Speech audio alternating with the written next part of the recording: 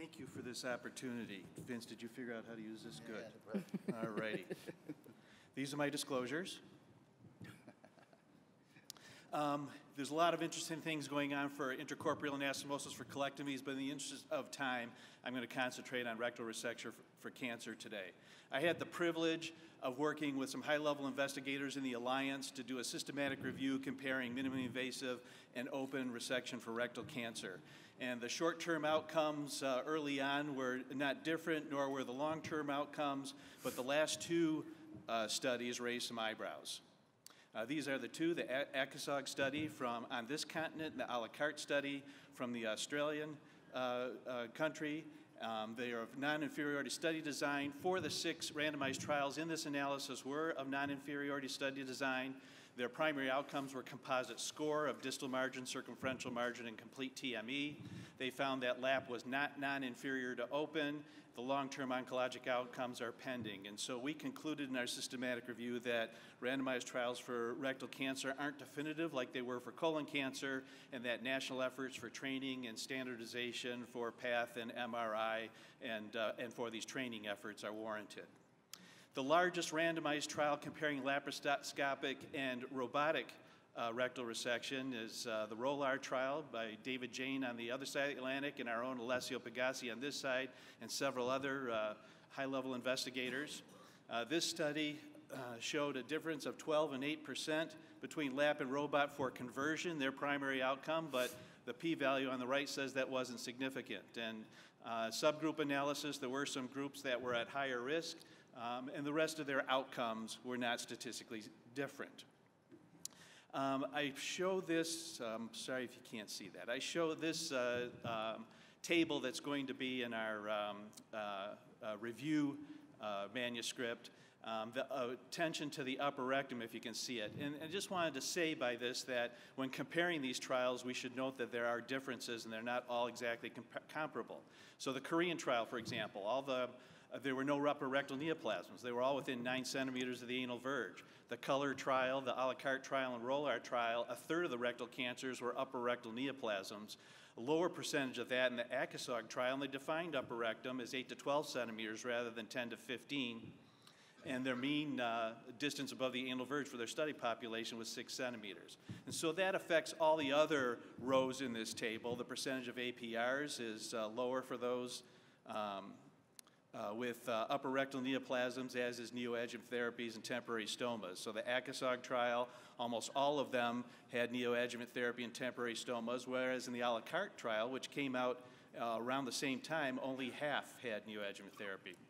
Other MIS considerations, MIS experience, cost, perspective. Is there room for other MIS options? You have a number of investigators following me that are going to be very informative. This is from the ROLAR trial. We're talking about experience, and it showed that with increasing robotic experience, the odds of conversion were less regardless of the surgeon's laparoscopic experience. This table shows the same thing. Interpreted one way, it is that a robotic surgeon with 28 cases under his or her belt has the same odds of conversion as a laparoscopic surgeon with triple that experience.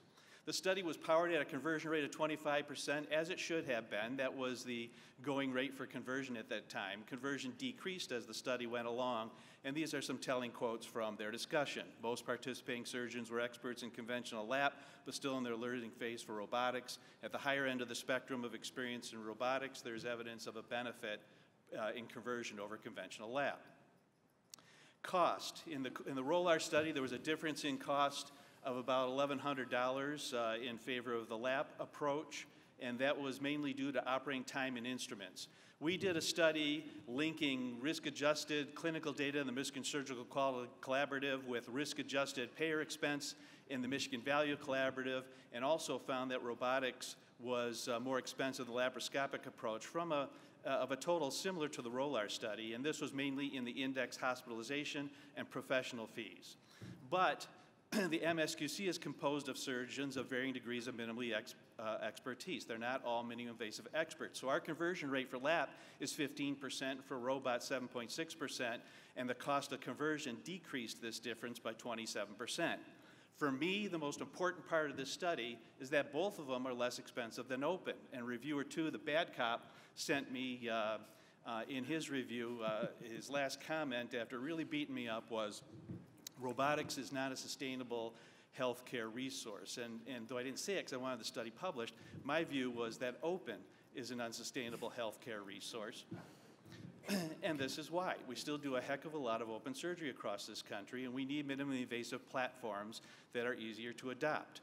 Our argument today may be obsolete 5 years from now. You've seen what's happened over the past 5 years. The minimally invasive options change, and we may be talking about something different. I thought this was a very interesting article by Zellhart and Kaiser, a literature review and nice perspective. Lap colectomy outcomes are favorable compared to open. Lap rectal resection, maybe, maybe not. Lap technology is improving too. There's 3D enhanced vision. Will these advances increase adoption?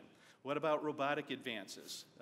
There are many options now. Will these advances merge into something different? Will the lap robot arguments be obsolete in 5 years? And I'm interested in what Dr. Pagazzi has to say later on in this discussion.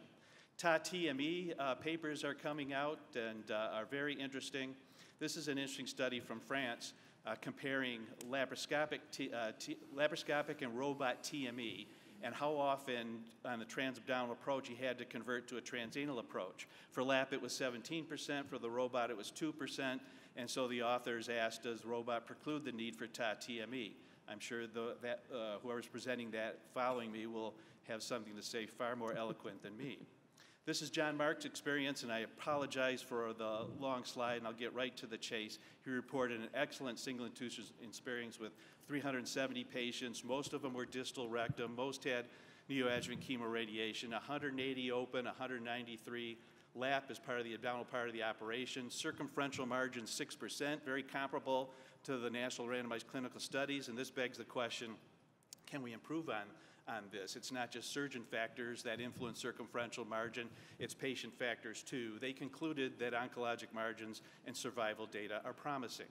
What's next? The Colorectal 3 trials, a randomized trial comparing transanal and traditional TME for rectal cancer, short and long-term outcomes for low and mid-rectal cancers.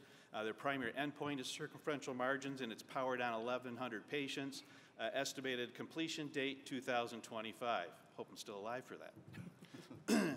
Star Trek study, randomized trial comparing watch and wait versus TME. This is a phase 2 feasibility study to see if they can increase recruitment beyond that in phase 1. There are 3 arms to their randomized trial. Endoscopy and MRI used to grade tumor regression at an appropriate interval. Non-responders go to TME, responders reassessed, and those who get a complete clinical response progress to active surveillance. Estimated completion date, 2021. Lastly, I found this trial very, very interesting. If you read the protocol for this, it's one of the most unbelievable, well-written manuscripts I've ever seen. Those with locally advanced rectal cancer that present without metastatic disease on imaging, a third of them will develop metastatic disease. And those who get postoperative chemotherapy, only half get a full course because of surgical complications, frailty, or refusal to have the chemotherapy. And so these authors suggest that we should be getting all of our adjuvant therapies, chemotherapy and radiation, pre-op.